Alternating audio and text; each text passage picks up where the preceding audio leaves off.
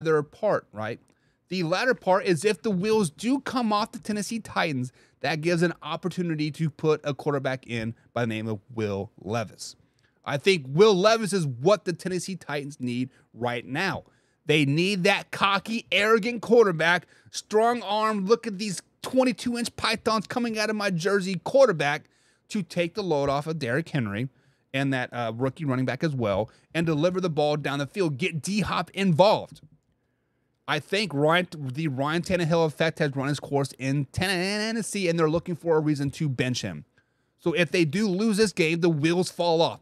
100% agree with you, but it'll fall off to get some 22-inch spinners on that thing, right? Right now, the Tennessee Titans are driving an old Cutlass on some stock-ass rims. Ugly-ass car, right? Beater car. Why don't you put those 22-inch fat wheels on it with some spinners? Like, ooh, look at that car. That's what's going to happen with the Tennessee Titans. The wheels are going to fall off. They're going to put some nice shiny rims on there. Will Levis and the Tennessee Titans will be